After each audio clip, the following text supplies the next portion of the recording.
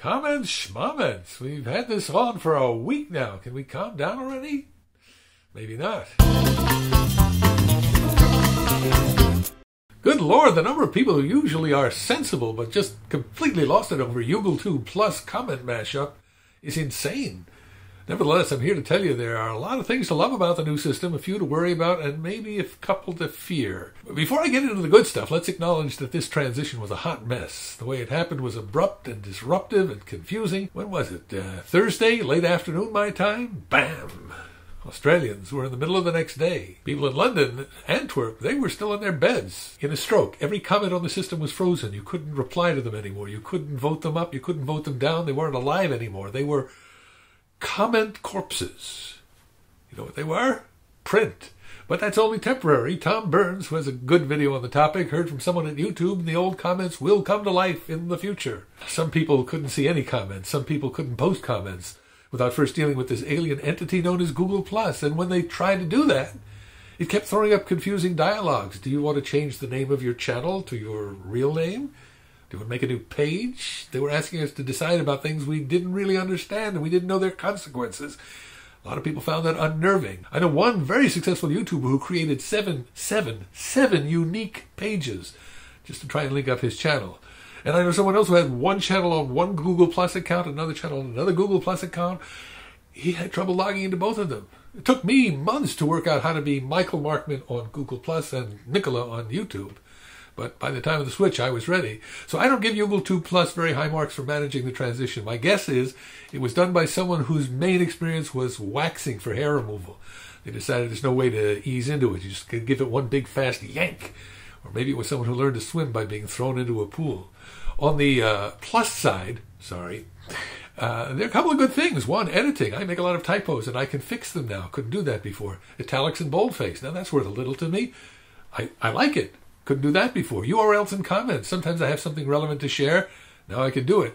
Couldn't do that before. Yes, I know this opens the door to spam, but I'd be shocked if Google doesn't find a way to minimize that pretty soon. Private comments. Now this is really cool. I can send a comment about a video to just one person if I remember exactly which buttons to click. I messed that up earlier today, but I'm going to get it. And video responses. Remember those? I'm pretty sure you can put a link to your own video in a comment. I know, another opportunity for spam, but I expect the thumbs will sort that out. Oh, wait. Did they tell you about that? There's only one thumb. Don't let the picture fool you. Only the thumb up works. It's the same as +1 in Google+. The thumbs down button, it's not wired to anything yet. Which brings me to the elephant in the room. The marquee feature that's not working as promised. Top comments. And even if it worked as promised, I'm not sure I'd like it. Now, I'll tell you, most places I'm seeing comments from people I know, people I want to hear from, and that makes this feel more like a community. Well, your mileage may vary. It doesn't look this good to everyone. Obi Hank Kenobi took a screenshot of what people are saying to Emma Blackery about her delightfully cheeky song about the Switch. Pretty ugly stuff. And then Obi John Kenobi saw what Hank did, and he posted this on his Tumblr. You'll never find a more wretched hive of scum and villainy. We must be cautious. Well, that's paraphrased. What he actually said was, popular Google Plus users are almost universally misogynistic, racist assballs. And John is so, can I use this word? I've been dying to use this word. John is so nonplussed by this, he forgets to imagine the plussers complexly, and then he just hauls off and calls them almost universally misogynistic, racist assballs. Almost. You know who's in that almost? Robert Scoble, Lamar Wilson, Felicia Day, Lawrence Lessig, everybody's MySpace friend, Tom Anderson, and the Dalai Lama. They all live in the almost. So do I. So does my buddy Robert Jones, who is my personal new comments guru. What was that? John either forgot to be awesome or his Tumblr was hacked. I'm betting the Tumblr was hacked. Prior to the switch, do you remember people ever saying, we love the YouTube comment system? I mean, I love the comments you leave for me. I love that. But the system? Do you remember people saying, oh, YouTube comments are the best. Nobody ever gets attacked in the comments. Nobody's ever abused for gender, politics, religion, race, sexual orientation.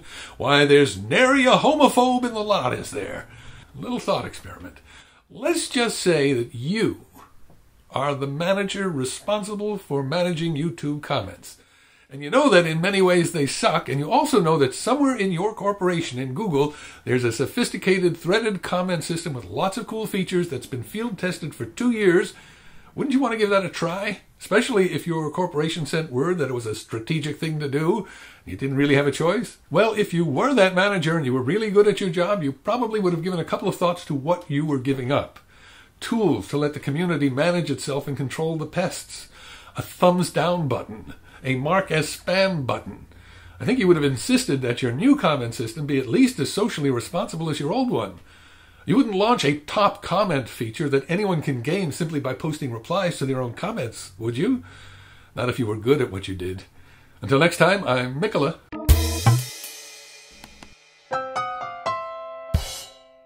DVD extras. Of course, there's a lot more going on here than simply trying to improve the comments on YouTube.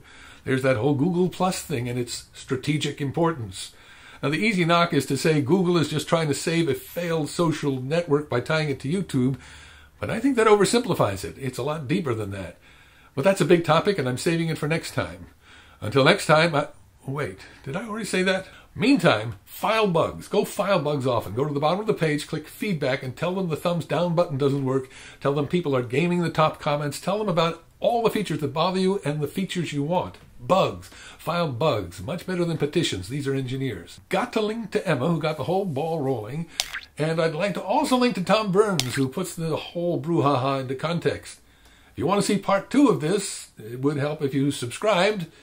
And you can follow me on Twitter. I'll be sure and tell you when it goes up. And, dare I say it, circle me on... Bye now.